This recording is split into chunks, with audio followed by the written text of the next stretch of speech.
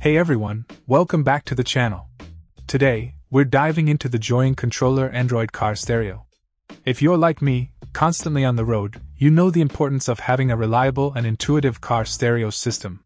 With the JOYING controller, you can take your driving experience to the next level. Let's start with compatibility. This SWC, steering wheel control, is designed to work seamlessly with Android car stereos, providing you with 8 intelligence modes for controlling everything from hands-free calling to audio volume. Plus, it's universal, meaning it can fit a variety of steering wheel sizes without any hassle. One of the standout features of this controller is its wired connection. Unlike some wireless options, the wired connection ensures a stable and reliable connection, so you can control your media with precision.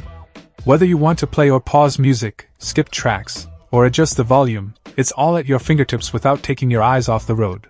Installation is a breeze. Simply attach the steering wheel remote control to your steering wheel or bike handlebars, and you're good to go. It's lightweight and ergonomic, ensuring a comfortable grip during those long drives. Now, let's talk about connectivity. The JOYING controller utilizes infrared technology, providing a reliable connection between the remote and your car stereo. And with support for up to one device, you can easily switch between different modes without any hassle.